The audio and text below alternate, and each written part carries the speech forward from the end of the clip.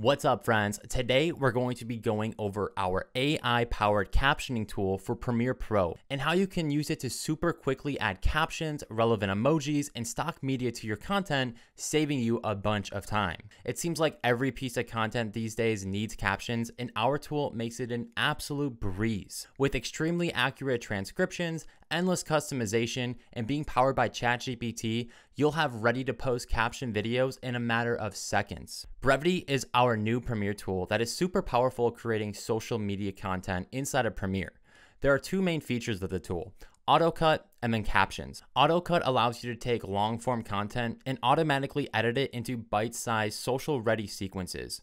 It uses AI to identify those core segments in long-form content such as podcasts or interviews, and then automatically edit them into new sequences. If you're interested in learning more about the Autocut feature, please take a look at our previous demo video, but let's jump into just how easy it is to create captions using Brevity. So as you can see, I'm working on a social clip for a client's podcast, and the edit is pretty much ready to go. We just want to add some emojis, captions, and also some GIFs to go along with it. So first things first, let's go ahead and set our in and out points for the sequence. I've already done that, so we can go ahead and just click on the captions button. Inside of here, you'll see how many credits your account has available to use and also how many credits this captioning job will take. So we'll go ahead and click on create. The tool is going to render out the audio from the sequence and then use our AI transcription service to precisely transcribe the video. Now, our AI transcription service is much more accurate than Premiere's. Instead of wasting time combing through your transcript and manually fixing words and grammar, Brevity gets it right on the first go with 99% accuracy. Once a sequence has been transcribed, which takes less than a minute, the tool will insert a new caption file into your sequence and then load up the captions into the panel. You'll find a familiar text-based layout that we can use to start enhancing and customizing our captions. Let's start with the Style tab. In here, you'll be able to control a bunch of fun parameters to customize your captions. At the top section, you can control things such as positioning, padding, and scale. You can control the background and the background color.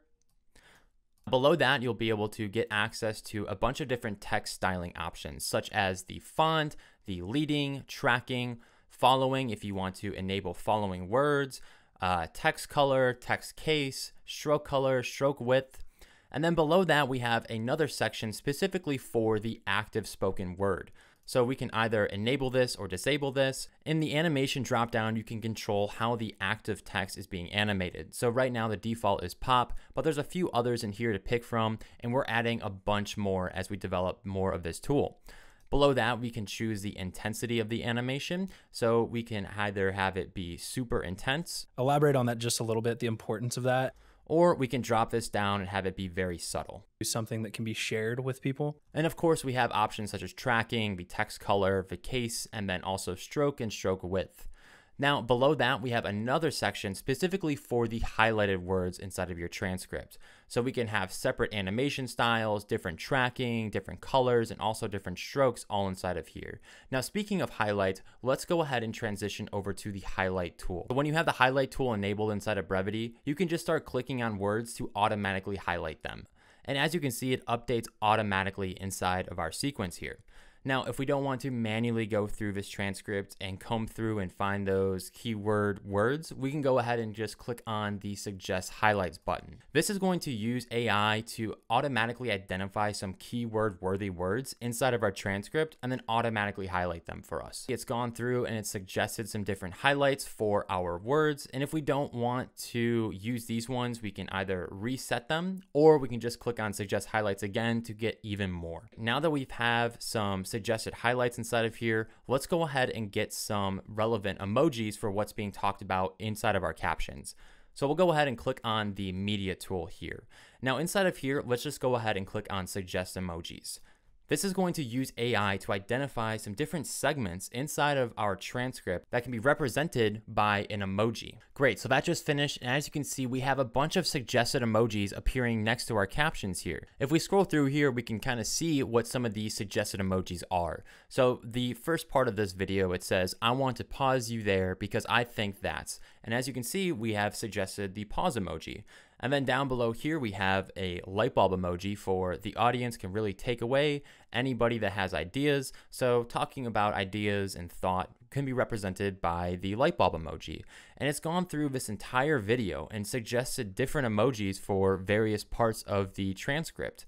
Now, if we hover over one of these emojis, it's going to expand the view a little bit, and we can either delete it straight from here or import it straight from here. Now, if we don't want to go through and manually import all of these, we can go ahead and just click on the import pending, and that's going to go through, download each emoji and insert it at the correct time in our sequence right above where the captions live. Super quick, super easy. Imagine going through and manually identifying these segments, manually going and finding the emoji file, downloading it, importing it into Premiere, inserting it into your sequence, resizing it. It'd take forever, but with our tool, it's just a couple of clicks and you're done. Super great suggested AI emojis right inside of your sequence. So now that we have all of these emojis imported into our sequence, let's go ahead and add a couple of suggested GIFs or stock media to go along with the video. So let's go find a good section inside of here that can be represented by a good stock video or GIF. Maybe this part right here where one of the speakers says, one thing that I've observed about people, they say they want to start a business or be an entrepreneur. So I'm just going to go ahead and select this section.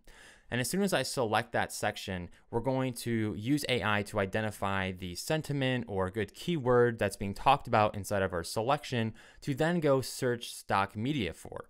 So as you can see, AI suggested that we search for entrepreneur based off of that selection that we made. And we can browse through a bunch of different stock media providers to find good content for our video. So right now we're looking at the Giphy library, and more specifically, we're looking at stickers, which are basically GIFs with transparent backgrounds.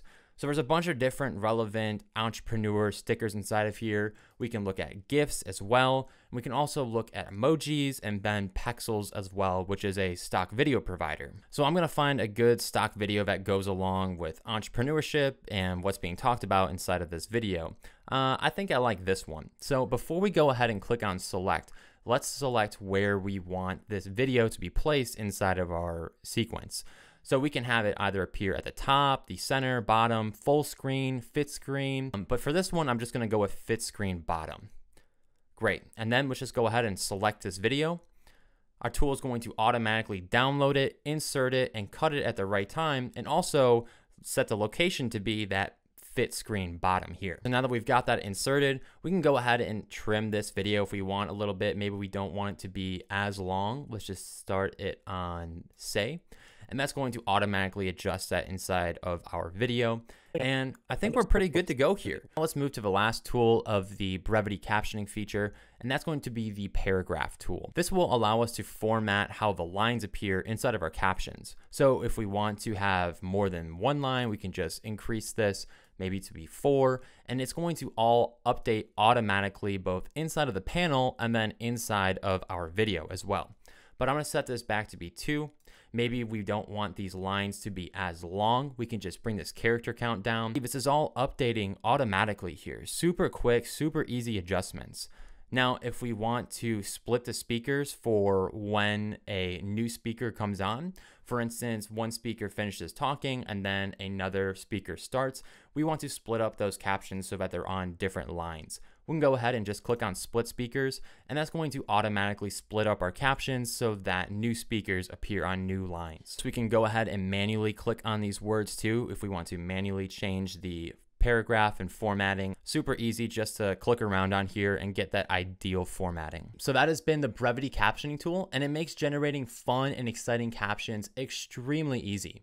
If you're creating a lot of captions for your edits, definitely give our tool a try. It's guaranteed to save you a bunch of time and just make the job super fun and quick. The tool is currently in beta mode, so you'll be able to install it and test it out right now for free. Just head over to brevity.pro to get started. If you have any feedback, feature requests, new animation styles, or bugs, whatever it is, please reach out to us. All that we want to do is make video editors' jobs easier and quicker. So if you can help us by giving us some sort of feedback, we'd be super appreciative. Thanks so much for watching, and this has been the Brevity captioning tool.